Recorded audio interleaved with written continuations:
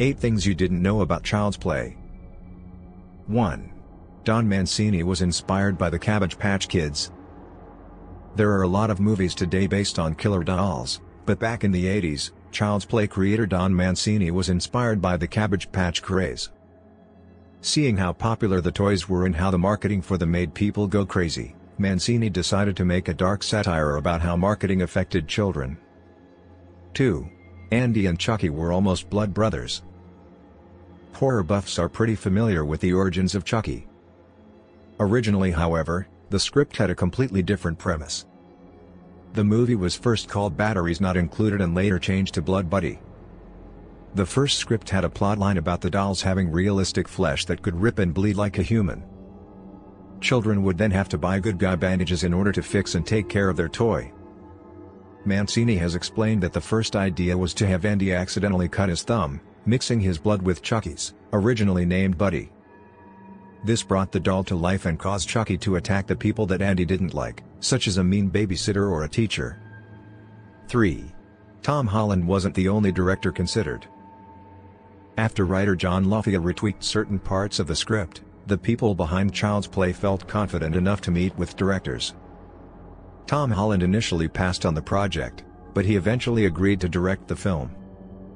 At the time, Tom Holland was most known for directing Fright Night. Before Holland signed on, however, there were other directors that Don Mancini and producer David Kirshner talked with.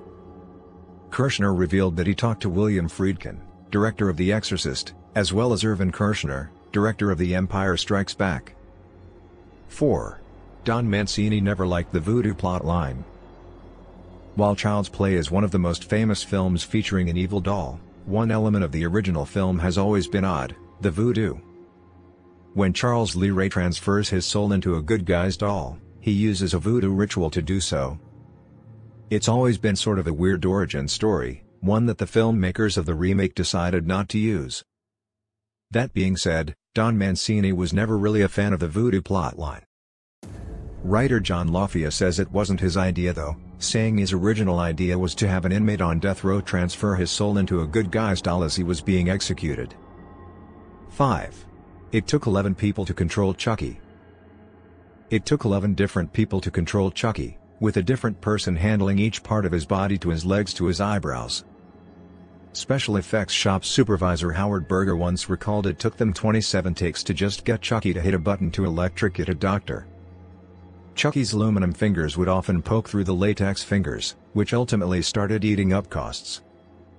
8. Chucky was also played by Alex Vincent's sister. Ed Gale played Chucky for some of the more complex scenes of the film, while animatronics were used for the majority of close-up shots. However, Alex Vincent's sister dressed up as Chucky to film one scene. She can be seen in the movie as Chucky when the killer doll is chasing Maggie down the hallway. It's unknown why she was chosen, but it was likely because Gale looked too big to be a doll when running behind the actress.